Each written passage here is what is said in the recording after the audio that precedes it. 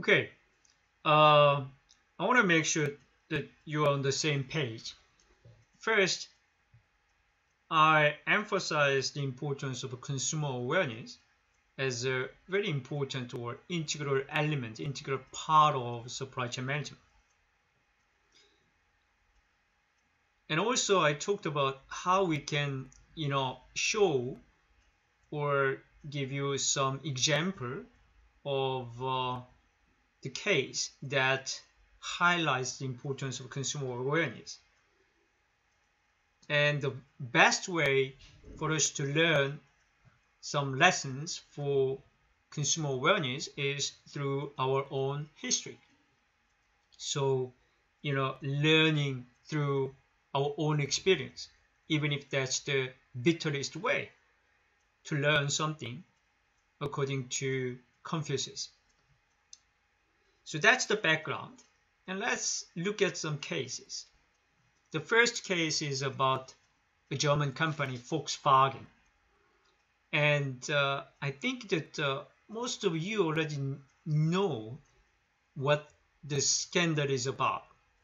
Volkswagen turned out to be that the company has deceived the US government, or the governments around the world, the governments in the market. The company was has been selling its cars regarding this pollution or CO2 emission, and they manipulated some of the software or whatever. I don't know the technical details.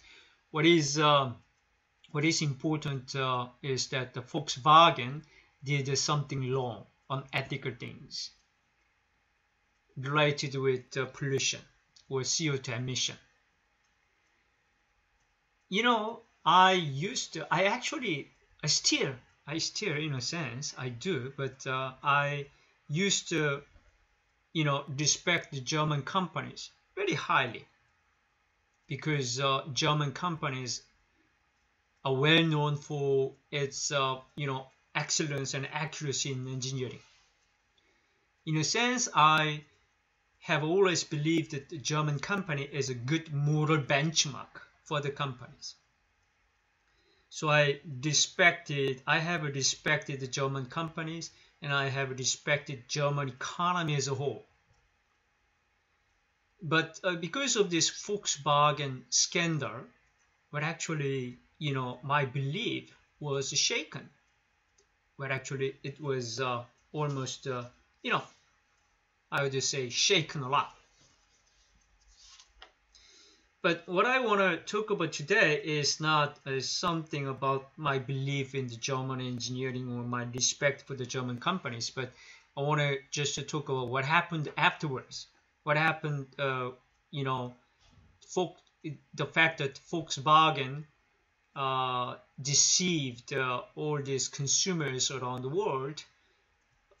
When the fact was diverged, what happened afterwards? That's the point I want to discuss today. So let's say the worldwide sales down. That was expected. That was normal, right?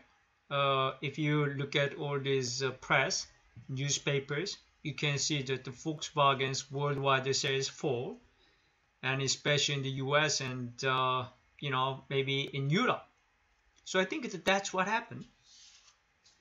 And then what was the response? What was the company's response to this crisis? Crisis in the US and crisis in the market around the world. What happened? Volkswagen was very quick in trying to remedy all these damages the company has done to the consumers around the world. For example, Volkswagen actually offered $1,000 as a gift card, as a goodwill package to US owners. Wow, it's very impressive, right? It was very quick. It does not include the cost to fix some of those cars affected by the deception. affected by this scandal. It's just a goodwill package. Volkswagen paid or offers, at least offers. I don't know whether actually they paid or not, but the newspaper says that the company offered $1,000. That's what happened in the US. That's what happened in the US. And let me tell you, what happened in Korea? What happened in Korea? What about the Volkswagen's response in Korea? Well, it's very interesting.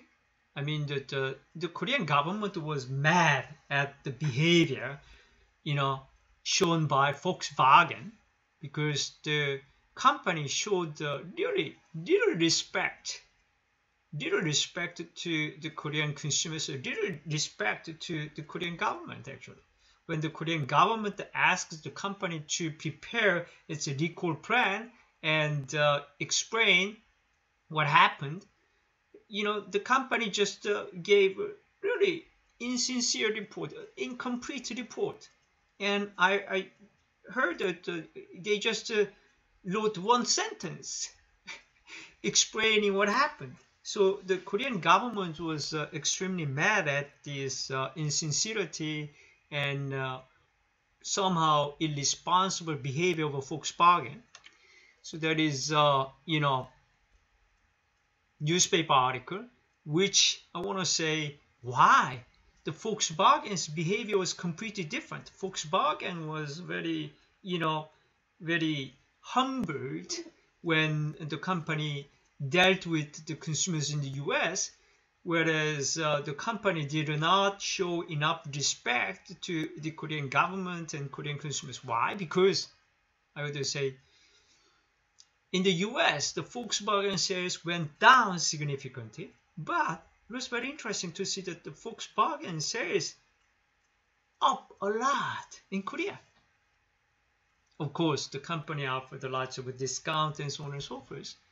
But the thing is that the Korean consumers didn't care about the environment, did not pay much attention to the social issues. They just were all concerned with their own bargain hunting. I mean that's the kind of behavior shown by the Korean consumers. So what's the signal? What did that kind of Korean consumers' behavior signal to the company Volkswagen?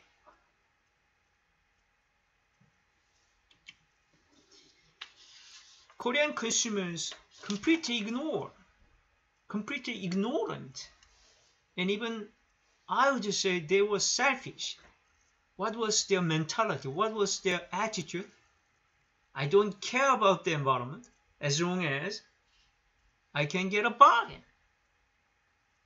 This is clear evidence that consumers did not have any awareness. Consumers were not aware of, consumers were not sensitive enough to the issues, bigger issues, socially more important issues. So they were probably so much, narrowed in terms of personal gains. I mean that under these kind of circumstances, can a company behave ethically? No. I mean that, even if I'm a manager at Volkswagen, when I look at the Korean consumers, they actually buy our cars more than before our scandal was divulged. Then why should I apologize? Why should I pay some goodwill package to the Korean consumers? They are buying my products more. On the other hand, in the US, the company was penalized by the consumers. The US consumers and European consumers were very strongly aware of the situation, very strongly sensitive to the issues, and they were willing to take a big action. They actually took an action. The sales in the US for the Volkswagen went down significantly, and that made a big difference. The consumer's awareness actually makes the company behave, and that's the whole point. That's the whole point.